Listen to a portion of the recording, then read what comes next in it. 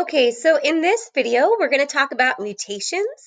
Now, one of the things I've noticed about mutations is that when we say that word, we tend to think about like negative consequences.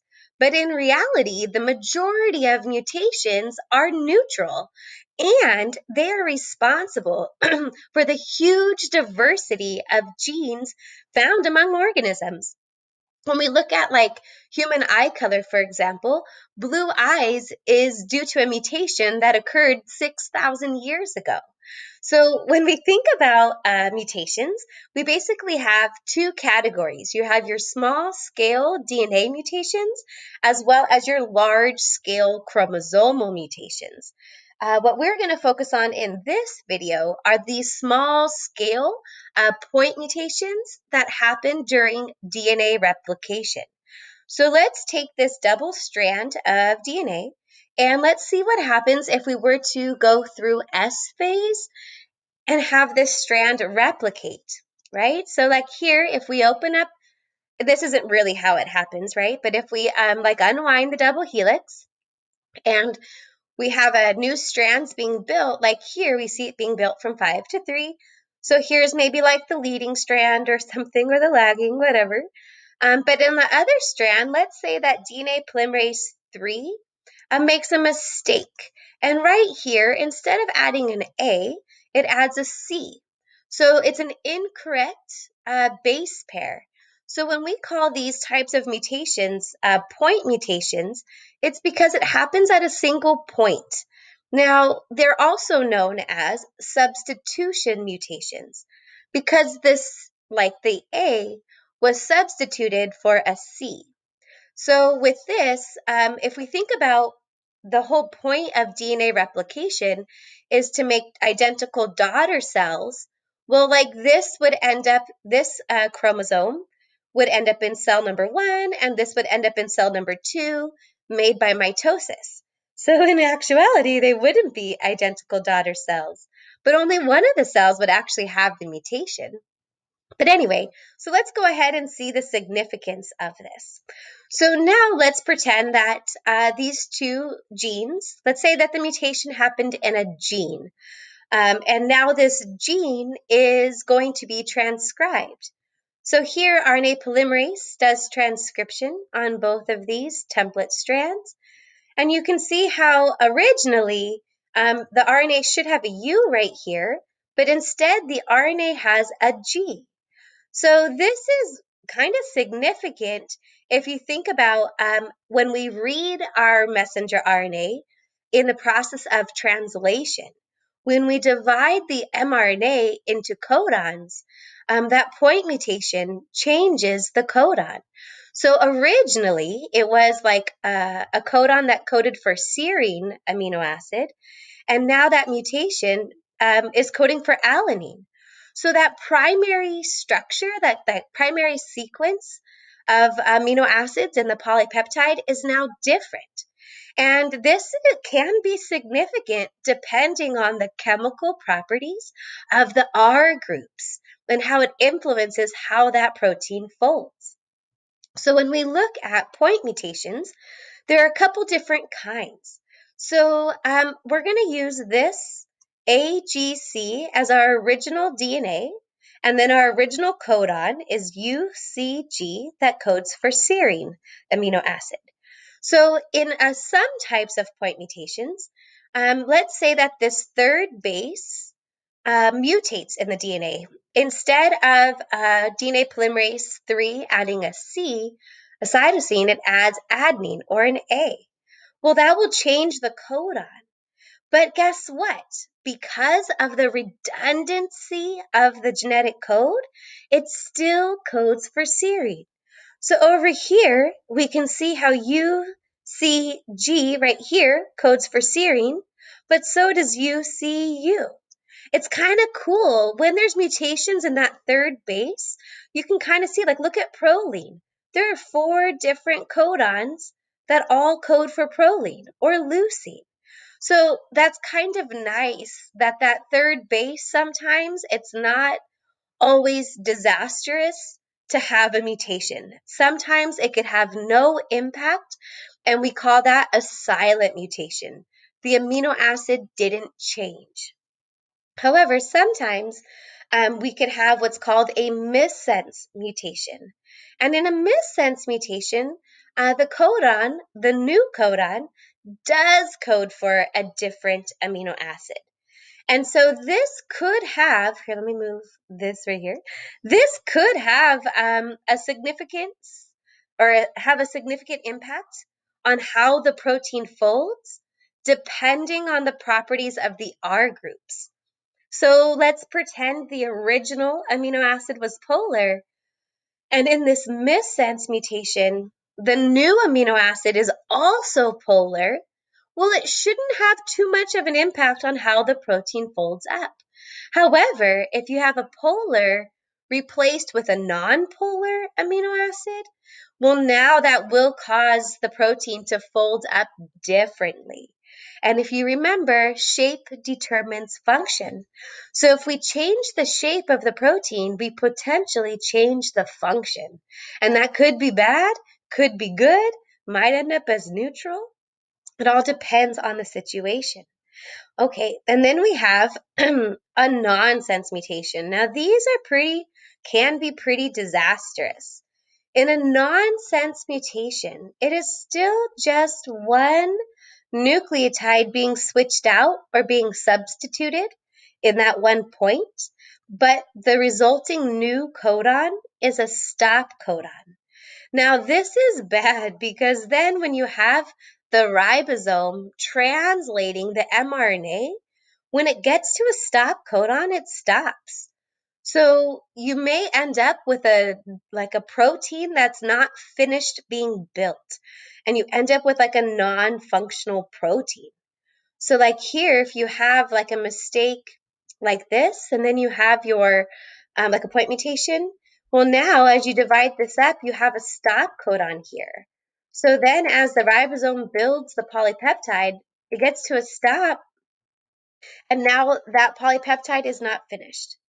Now, it's possible if like a protein is 1,000 amino acids long and the stop codon is near the end, well, and it's like 995 amino acids, well, maybe it'll fold up just fine and maybe still work somewhat.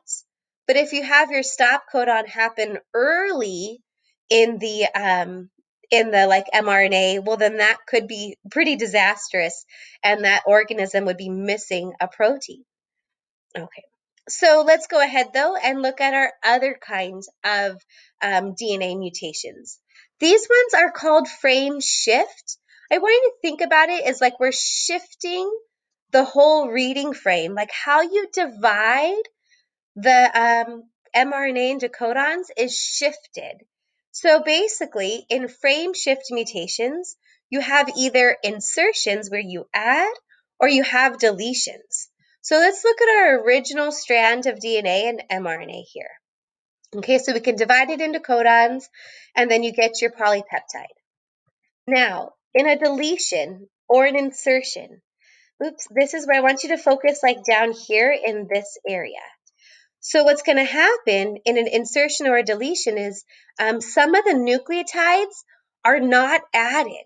They're like deleted from the sequence. So here, oops, let me move this for you. Let's move it up top. So now this strand of DNA that we're going to use to make the RNA is a little bit shorter. There were some nucleotides that were deleted. So now our strand of RNA will also be different. So now when we divide it by codons, well, basically we had that like mutation happen somewhere in this area.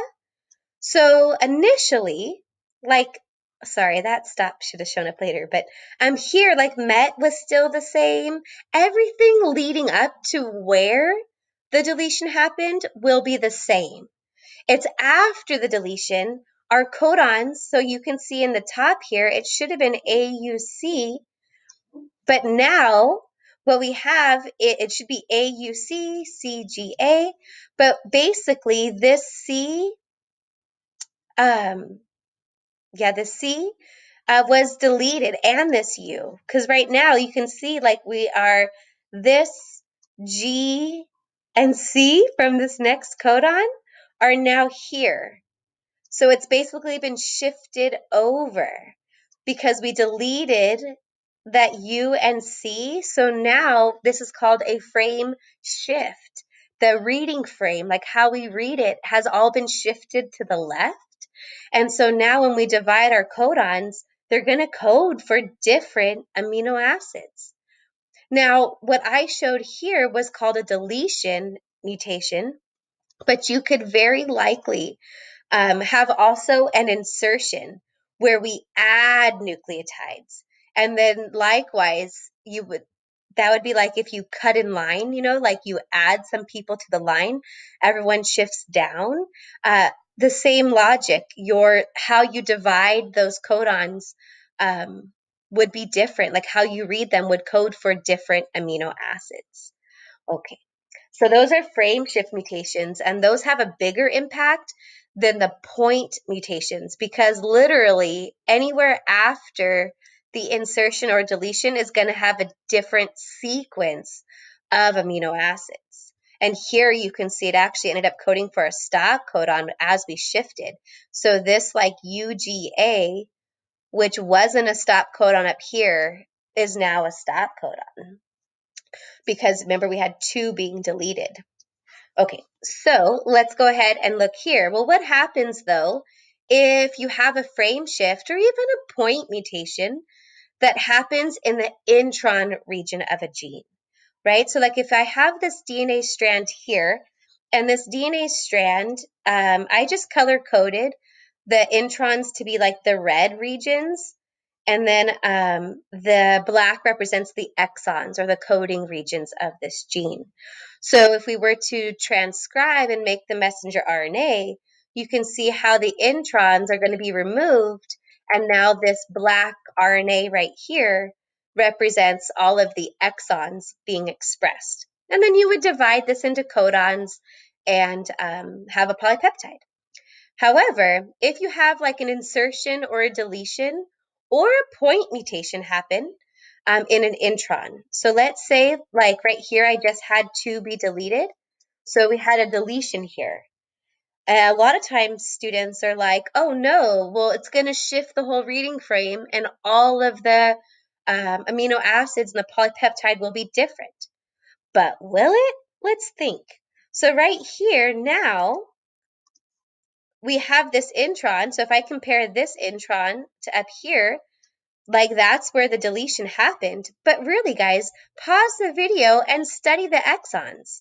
The exons that are the part that are expressed and like kept are still the same. So even though it was a whole like deletion in an intron, it's going to be okay because, oh, and even check this out. It just so happened that this is a stop codon. So if you have a stop codon even, it's okay because it's going to be removed. And as it's removed and the exons are spliced together, now you can pause the video if you'd like and compare, but these 2 mRNAs are exactly the same. So when we talk about mutations, in order for a mutation to really have an impact on a phenotype, or on the physical expression of traits or of genes, it actually has to happen in a coding region of your DNA. So in our DNA, only 1% of our DNA codes for genes.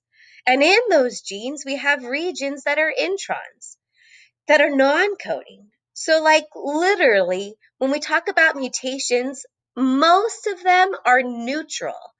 Every time your cells divide, you get about 30 new mutations and errors. However, they're happening in non-coding regions, so they're not having an impact on our phenotypes.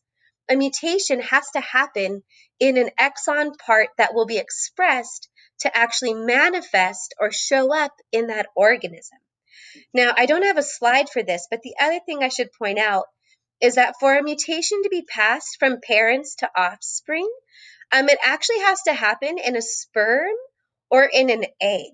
So if I had a mutation happen in my skin cell that leads to skin cancer, and then I get pregnant, my baby won't have skin cancer because the mutation was not in my egg.